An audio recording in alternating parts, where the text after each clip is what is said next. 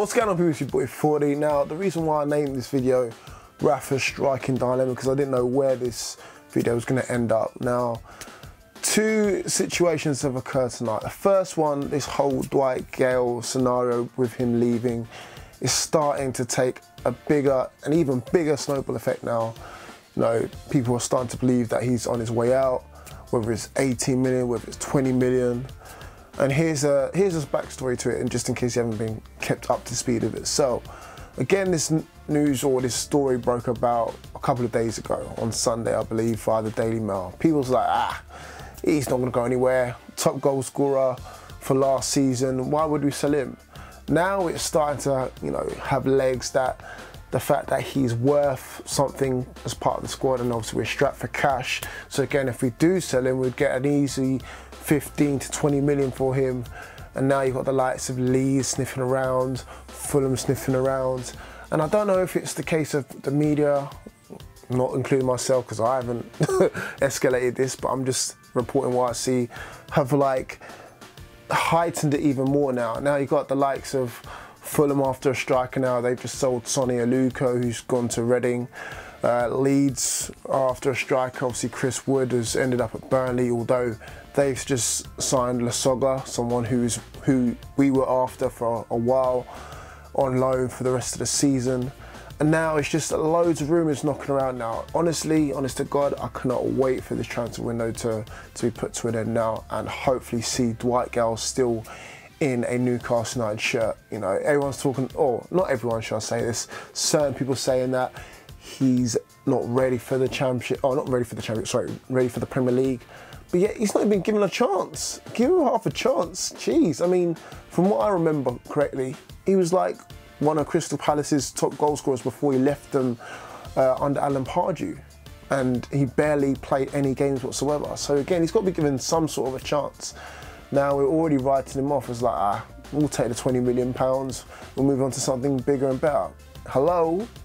We're like 4 days away from the end of the transfer window. We've signed one striker, and that was for £5 million. So what does that say? I mean, it's taken this long just to get Hoslu in. Now you think we're going to sell a 20 million striker and then bring in someone in for that amount of money? No chance whatsoever, because someone who's worth around about £20 million is going to A, want big wages, probably a lot more wages than we can offer, and then obviously B, you know, people or teams will know that we've got 20 million to spend, so again they'll go above and beyond having asking for £20 million. And you know what we're like as well, we'll try and undercut them and try and go for £15 million, knowing that we've got £20 million and probably got paid up front, so it's not going to work. So that's the other thing. And then worst case scenario, imagine if this happens again. Imagine if this happens again. Like we sold Andy Carroll and end up with Shefki Kucci, sorry. We sell Dwight Gayle and we end up with absolutely nobody. Nobody to bring in and replace him. So we're left with Hoslu, Mitrovic, which I'll get onto in a second, and Ayoze Perez. Come on now, come on. You can just see it happening, you can just see it happening. That's dilemma number one. Now, dilemma number two is Aleksandr Mitrovic. Now, I touched upon it in the previous video, but I need to get it out. Just need to unwind about this whole situation now. Not only did Mitrovic make an absolute fool of himself, because he did it to himself. I don't know what was said, if Lanzini was winding him up before the incident occurred, but it happened. You could see it, it happened, and now people are sticking their oar in. Richard Keys saying that, you know, Mitrovic deserves to be banned, and I agree, and Newcastle United fans will agree. He shouldn't have done that, he shouldn't have put the elbow on him. And why wasn't it reported on UK TV? I think he's been on beIN Sports for too long, mate, because it was on Match of the Day, clear as day, 3 times over, 4 times over if you're including the replays and, you know, all the rest of it now. And at least a referee, Mark Halsey, has come to kind of, you know, balance it out, saying yes, the Mitrovic situation was wrong, but again, these sort of things need to be consistent, and then you would accept it more. You know, we've got 4 incidences in the last 3, in our opening 3 games that we could talk about.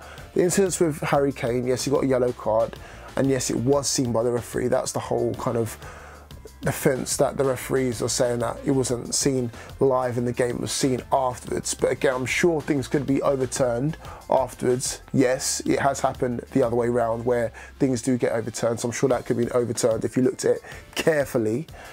And then you got two incidences in the Huddersfield game where you've got a foul on Mbemba and then another foul on Hayden. Surely something should have come of that.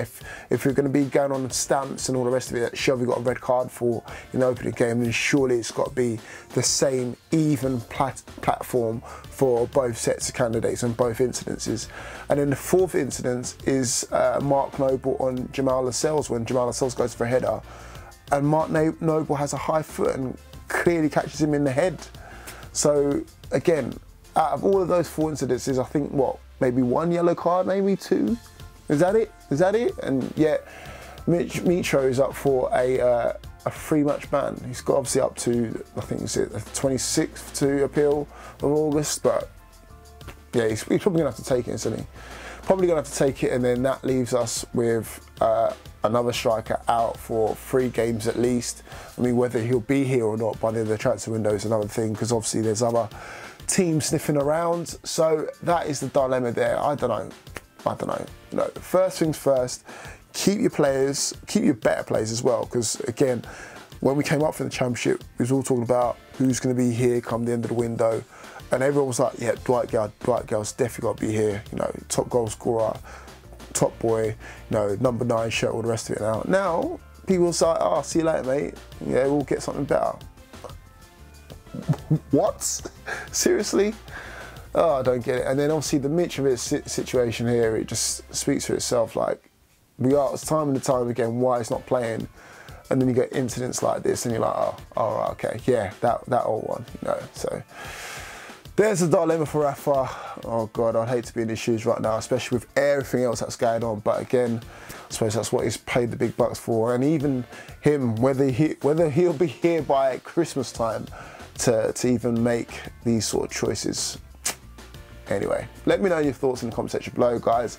Just had to unwind and get some steam off, because this is confusing in the last couple of days of the window, and I'm sure it's going to get even worse. Great.